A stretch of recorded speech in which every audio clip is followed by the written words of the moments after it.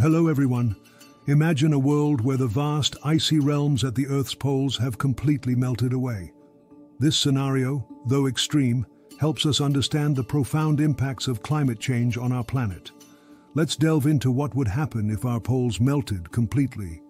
The Earth's poles, comprising the Arctic in the north and Antarctica in the south, are critical components of our global climate system. The polar ice caps, massive sheets of ice and snow, play a vital role in regulating the Earth's temperature. These icy expanses reflect a significant portion of the sun's rays back into space, a phenomenon known as the albedo effect. This helps maintain a balance in the Earth's temperature. But what if this reflective shield were to disappear? First, we would see a dramatic rise in sea levels. The ice sheets of Greenland and Antarctica hold vast quantities of frozen water. If all this ice were to melt, it's estimated that global sea levels could rise by up to 70 meters. This would be catastrophic, submerging coastal cities and reshaping continents. Millions, if not billions of people would be displaced, causing unprecedented global crises. The immediate effects would be most visible in coastal areas. Cities like New York, Shanghai, and Mumbai would face severe flooding, with many areas becoming uninhabitable. Low-lying island nations, such as the Maldives, would face the threat of complete submersion. The resulting displacement of populations would lead to a myriad of challenges, including resource scarcity, housing crises, and potential conflicts over habitable land. But the consequences extend far beyond rising sea levels. The melting of polar ice would also disrupt global weather patterns. The poles act as the Earth's air conditioners, and without them, we would see extreme weather events become more frequent and intense. The loss of the polar ice caps would lead to a redistribution of ocean currents and atmospheric conditions, potentially triggering drastic changes in climate across the globe. The Arctic region, in particular, would undergo dramatic transformation. The melting of sea ice would open up new shipping routes, which, while economically beneficial, could lead to geopolitical tensions over control of these passages. Additionally, the disappearance of ice would threaten the survival of unique wildlife that depends on these icy habitats, such as polar bears and seals. The cascading effects on the food chain and ecosystem balance would be profound. Moreover, the melting ice would release trapped greenhouse gases like methane, which is many times more potent than carbon dioxide in trapping heat in the atmosphere. This release could accelerate global warming, creating a feedback loop that exacerbates the very problem causing the ice to melt. In Antarctica, the consequences would be equally dire. The unique ecosystems and biodiversity of the continent, adapted to extreme cold and ice, would be under threat. The loss of ice would also expose the land underneath, leading to potential exploitation for resources, further disturbing the fragile environmental balance. In summary, the complete melting of our poles would be a catastrophic event with far-reaching implications. It would not only lead to significant geographical changes, but also disrupt the delicate ecological balance and the lives of billions of people. It's a stark reminder of the importance of combating climate change and preserving these critical regions of our planet. The melting of the Earth's polar ice caps isn't just a hypothetical scenario. It's a process that's already underway. Scientists have been monitoring the shrinkage of polar ice for decades, and the findings are alarming. The rate of ice loss has accelerated in recent years, a trend closely linked to the rise in global temperatures due to human-induced climate change. But how exactly does this process work, and what can be done to slow it down? Let's start by understanding the science behind ice melting at the poles. Both the Arctic and Antarctic are affected by rising global temperatures, but the processes and impacts differ between the two regions. In the Arctic, the most significant change is the loss of sea ice. Unlike the Antarctic, the Arctic's ice is primarily floating on the ocean. As the planet warms, this sea ice melts, reducing the albedo effect, whereby the white ice surface reflects sunlight back into space. Darker ocean water absorbs more sunlight, which in turn causes more warming and more melting, a vicious cycle known as a positive feedback loop. This has profound implications not only for the Arctic ecosystem, but also for the global climate. In Antarctica, the situation is slightly different. The Antarctic ice sheet is the largest single mass of ice on Earth, covering an area of about 14 million square kilometers and containing 61% of all fresh water on Earth.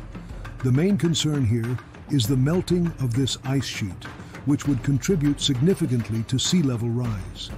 The Antarctic ice sheet is also affected by warming ocean temperatures, which erode the ice shelves from below, making them more vulnerable to breaking apart. As dire as this situation may seem, there are global efforts underway to mitigate these effects. One of the key strategies is reducing greenhouse gas emissions, which are the primary driver of climate change and the resulting ice melt. This involves transitioning to renewable energy sources, increasing energy efficiency, and developing sustainable transportation methods. Another critical area of focus is climate research and monitoring. By understanding the intricacies of how and why the ice is melting, scientists can make more accurate predictions and help policymakers make informed decisions. Satellites, research stations, and climate models are all tools used to monitor the polar regions and study the effects of climate change. There's also a growing emphasis on international cooperation. Climate change is a global problem that requires global solutions. Agreements like the Paris Climate Accord represent significant steps towards unified action against climate change. Countries are coming together to set emission reduction targets and share technologies and strategies for sustainable development. Additionally, protecting the polar regions involves specific conservation efforts. This includes establishing marine protected areas to safeguard vulnerable ecosystems and wildlife, regulating fishing and shipping activities to minimize environmental impact, and enforcing strict protocols for scientific research and tourism to prevent ecological disturbance. As individuals, there's also a role to play. From reducing our carbon footprint to supporting policies and initiatives that combat climate change, every action counts. It's about making conscious choices in our daily lives, whether it's using public transportation, consuming less and recycling more, or supporting sustainable products and companies. In conclusion, while the complete melting of the polar ice caps presents a grim scenario, it's not an inevitable fate. Through science, international cooperation, and individual action, we can work towards a future where these vital regions of our planet are preserved. Our actions today will determine the world we live in tomorrow, and the health of the polar regions is a critical part of that future. As we've explored the potential consequences of the complete melting of the Earth's polar ice caps and the efforts to prevent this, it's crucial to consider what the future might hold. Let's envision two scenarios, one where global efforts to combat climate change succeed, and another where they fail. In a future where our efforts succeed, the picture is cautiously optimistic. In this scenario, the world has managed to significantly reduce greenhouse gas emissions. The transition to renewable energy sources like solar, wind, and hydro is widespread, and deforestation has been curbed, allowing forests to continue acting as carbon sinks. The polar ice caps, while still affected by past emissions, are melting at a much slower rate, giving ecosystems and wildlife a chance to adapt. Sea level rise is more manageable, reducing the threat to coastal cities and island nations. In this optimistic future, international cooperation on climate issues is strong. Countries adhere to their commitments under international agreements like the Paris Climate Accord. There is a global understanding that the health of the polar regions is integral to the health of the planet. Conservation efforts are robust, with protected areas effectively managed and ecological disturbances minimized. However, in a scenario where efforts to mitigate climate change fail, the outlook is starkly different. In this future, greenhouse gas emissions have continued to rise, accelerating the warming of the planet. The polar ice caps melt at an alarming rate, leading to significant sea level rise. Coastal cities and entire island nations are submerged, causing massive displacement and humanitarian crises.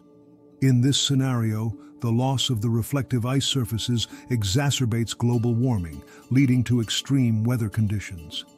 The delicate balance of global ecosystems is disrupted, with numerous species, including those unique to polar regions, facing extinction. The release of trapped greenhouse gases from melting permafrost further accelerates climate change. In both scenarios, the importance of the polar regions cannot be overstated.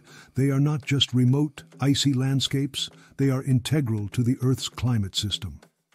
The health of the poles is directly linked to the health of the entire planet. They regulate global temperatures, influence weather patterns, and support unique ecosystems. The fate of the poles is, in many ways, our fate as well. To conclude, the question of what happens if our poles melt completely is more than just a thought experiment. It's a critical consideration for our future. The decisions we make today will shape the world for generations to come.